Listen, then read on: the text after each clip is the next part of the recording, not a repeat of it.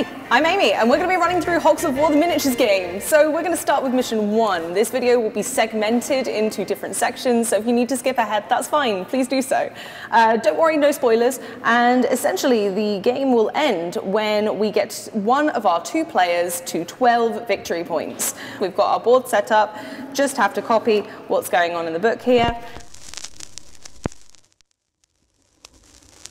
And we've got a primary objective in this campaign where players will score 3 victory points if they get to the capture token and the central victory point, which looks a little bit like this, and he's going to go in the middle there.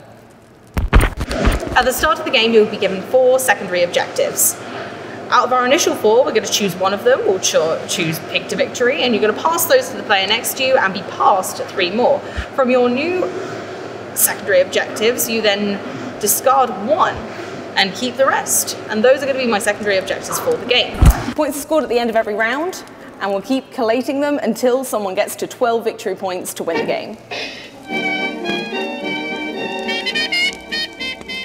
So each turn is made up of 5 phases. We're going to talk about the first phase, which is the base phase. First of all, you need to place your base on the main game board, and then we can look at what's inside our base. Every single campaign, you always start with 2 key buildings. The first one is the headquarters, and the second one is your large refinery.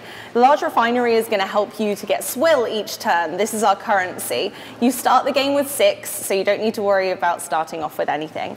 And we're going to gain 4 swill because that's what the refinery will grant us each turn. Some buildings will give us more and some will give us less, and that's going to be tracked by this die. So every single time that we're going to gain or lose some swill at this beginning step of our turn, we can just track that on the die. Every single turn you can buy 1 building, and it can be any of your choice, and it will unlock certain things. But in this mission specifically, you can place 2 additional buildings just for free, so you can pick wisely. For example, we could choose this tank unlockable building. We can place it anywhere on our grid. Same with your headquarters and refinery. You don't need to put those in any specific place you can choose. So I could just pop this right here, and that's going to lower our swill by 1. So we're going to put this down to a 3, and now at the start of my next turn I'm going to gain 3 swill, but this can go up and down, so don't worry too much about using it up. So that's going to unlock our tanks, so we can flip over our tank card and those units are ready to be placed.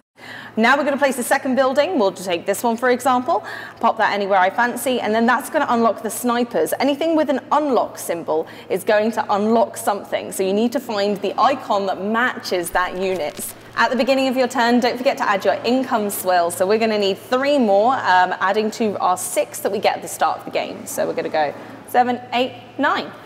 And it's time for some additional setup. So for this mission, we get 5 of our grunts, which we can place immediately around our base, and 1 additional unit. The unit doesn't need to be unlocked, so I can choose this bombardier, for example, and pop him there. So once both players are set up there, we can start to do things with our units.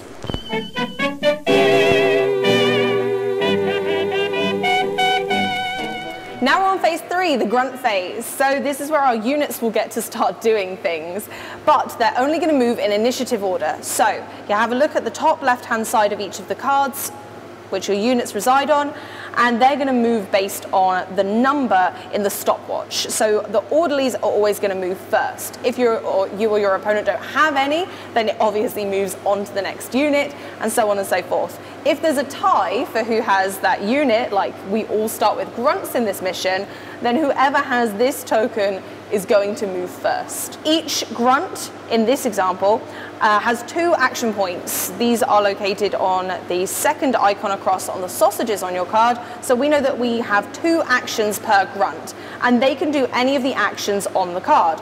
Every other unit has more special actions than the grunts, but first of all we're going to be focusing on moving and getting places. So there's lots of different icons on the board where we can gain resources or victory points at this stage. So if I was going to move one of my units towards maybe a refinery or the alpha token in the middle to start gaining victory points, there's all sorts of places that we can start moving towards. We also have terrain to deal with. So if a unit is in terrain, it gets a little bit of cover. This will allow our opponents to roll fewer dice when they're attacking. In this example, we're in the forest, which gives our opponents fewer blue dice to roll when they're attacking us, because we've got cover from that lovely forest. Now, one thing to note is that our pigs can't swim, so if we are headed towards a lake or a river, they're not going to be able to proceed past them, so they're going to need to find other routes around. The next icon along on our card is our health points, so each of our grunts will have 2 health before they're wiped out of the battlefield.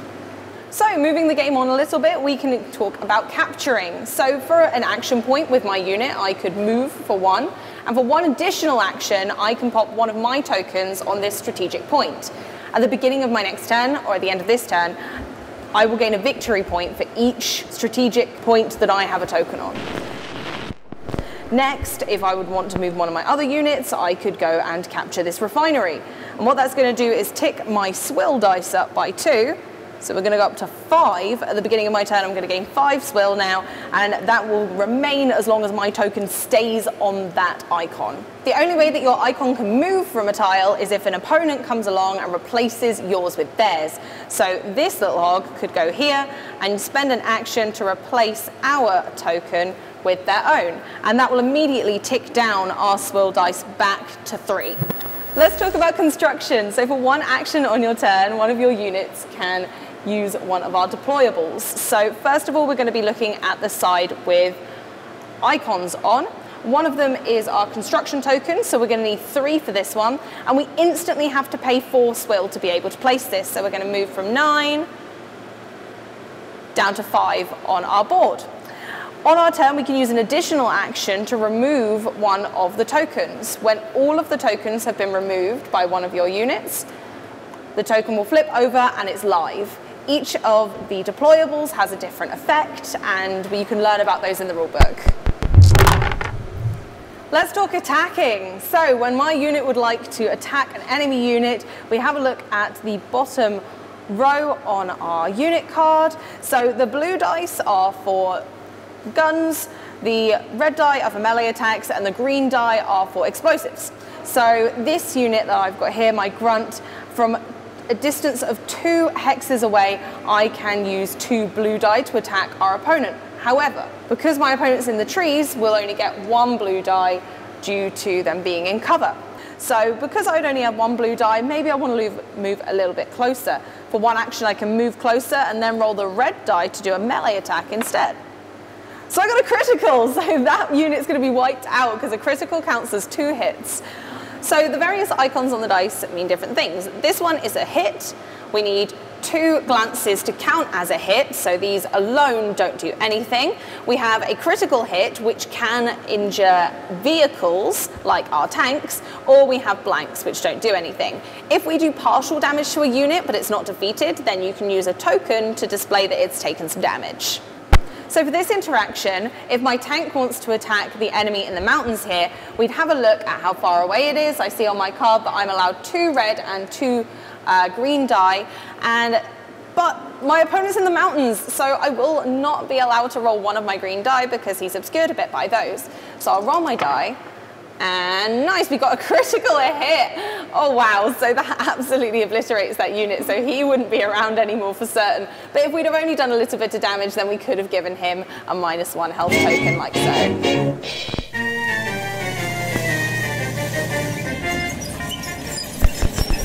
So attacking tanks is a little bit different. You're still going to look at how far away you are from your opponent. So in this example, we're still 3 hexes away, so we get the same die as last time. So I'm going to give those a roll and we'll see what we hit.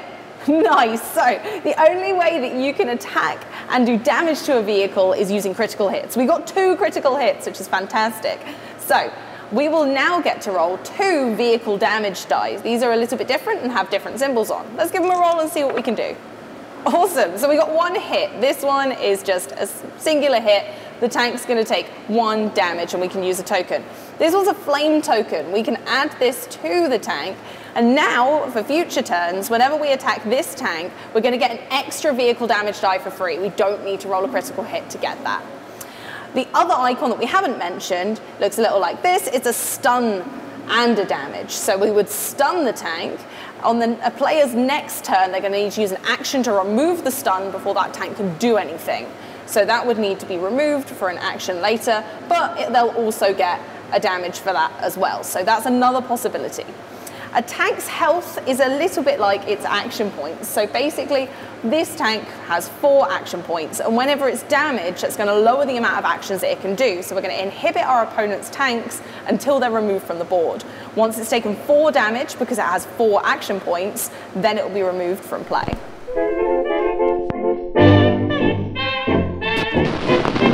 Phase 4 is recruitment. This is where I get to spend the rest of my swills. So I've got 5 left, so I could hire a sniper and a grunt. So if I'm going to recruit them, then I just plot them adjacent to my area there, spend all that swill, so I've got none left. They must go adjacent to your base tile, and if there's no space left, then you can't recruit another unit until one is moved out of its way. During this phase, you can also use your unit upgrades. So if I wanted one of those, then I can spend the cost of swill and pop that under my unit to give it extra abilities.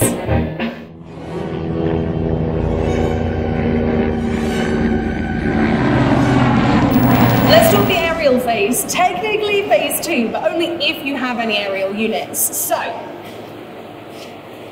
planes work in a slightly different way to our regular units. They have speed, and their initiative is based off that speed. So, on my turn, I can move my speed marker up or down only 1 space, and right below that is its new initiative. The speed will allow me to do various things which are on the chart on the board that you'll hide from your opponent. If you are dueling aerial units, then you'll hide what you're doing until you're ready to reveal at the same time. So it'll just show me what I'm allowed to do. So it'll give me any rotations that I'm allowed, bombing allowed, and things like that. If you have a bomb, if you've purchased one, you can use that whenever you like on your turn, and that's the same with shooting. So you can use those whenever you fancy.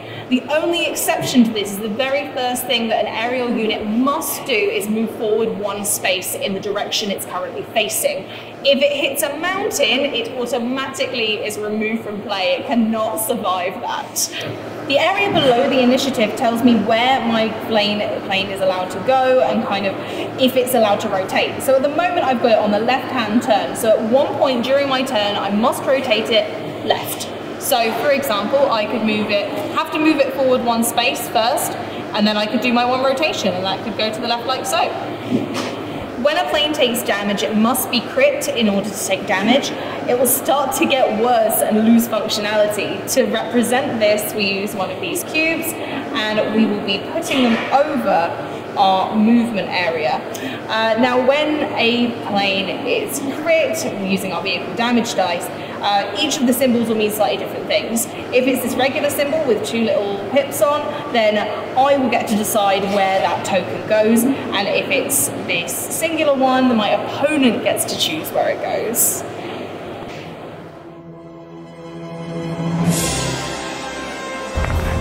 Phase 5, the end phase. So now we're going to see who's got some victory points to gain. So the first thing we do is check the primary objective. So in this instance, it was to capture the central victory point hex. One of our teams has done that. They're instantly going to get 3 victory points. So let's move them up on the victory point tracker. If this were to take them to 12, they'd win instantly, so we wouldn't check the rest of the victory points for the round. Then we check the strategic markers. Oh, look, yep, 1 for each team as well. And that's what you'll do at the end of every round. And then the coin will move over to the other player, solving any ties in initiative or ties throughout the game.